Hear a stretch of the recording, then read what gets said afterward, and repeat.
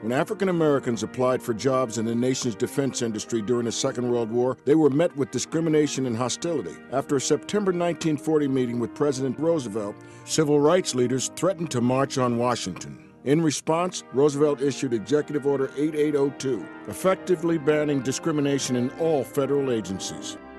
As it was in civilian life in the 40s, segregation was a reality for America's first black Marines because blacks and whites were not allowed to train together. Montford Point, a camp built exclusively for black recruits, was a stone throw and yet a world away from Camp Lejeune, North Carolina. Even as Marines, black men were barred from Lejeune unless accompanied by a white officer. Recruitment of the nation's first black Marines was set to begin June 1, 1942. At 1 minute after midnight on that date, Alfred Masters, a Langston University student, became the first African American to enlist and be sworn into the United States Marine Corps. On Iwo Jima, they were assigned to service and supply. But when the Japanese attacked, African American Marines dropped their cargo, picked up their weapons, and joined the fight. Despite 2 amphibious trucks disabled from gunfire, a black Marine driver kept coming back to the cheers of soldiers from their foxholes. A fellow Marine called it one of the bravest sights he had ever seen.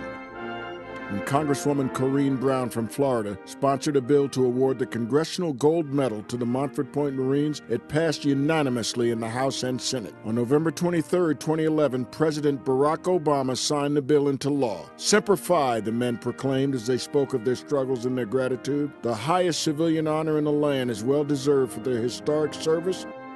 August 26 has been designated by Congress as Montford Point Marine Day in honor of that day in 1942 when the first African-American Marine recruits reported for basic training. On August 26, 2011, Montford Point Marines were honored in Washington, D.C. by the Marine Corps Commandant with a formal salute at the 8th and I Marine Corps Parade.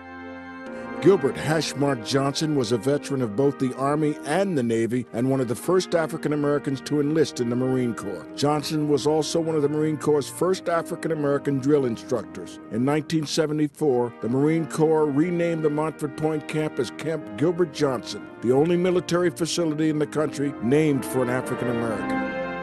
As many modern Marines would attest, they owe a debt of gratitude to the Montford Point Marines. At a time when many expected and even hoped they would fail, the men of Montford Point succeeded. From their segregated beginnings in 1942 to battles with foreign enemies and racism at home, they persevered. Thanks to these men, the door is open and the sky is the limit for the present and future members of the few, the proud, the Marines.